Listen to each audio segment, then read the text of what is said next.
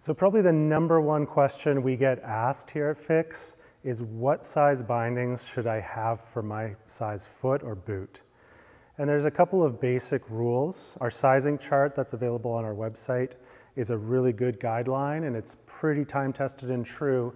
There's a couple of exceptions, and it's that famous size 10.5 or 11 cusp where you're not sure if you should go from a medium binding or a large.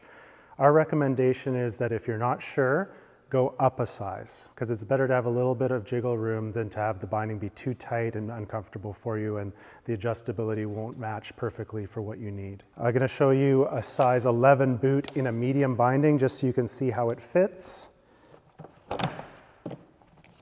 and how toe drag and how the heel should fit in a binding. Now if you adjust it, you should have a little bit of heel drag and a little bit of toe drag, but not one or the other.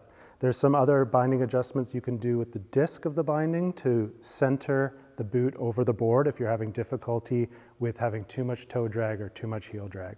You don't want either. So there's a little bit of a fit that you have to adjust with here. That's why you have the tool-free adjustments on the inside of the binding, and you really want to center that strap exactly like this one right here.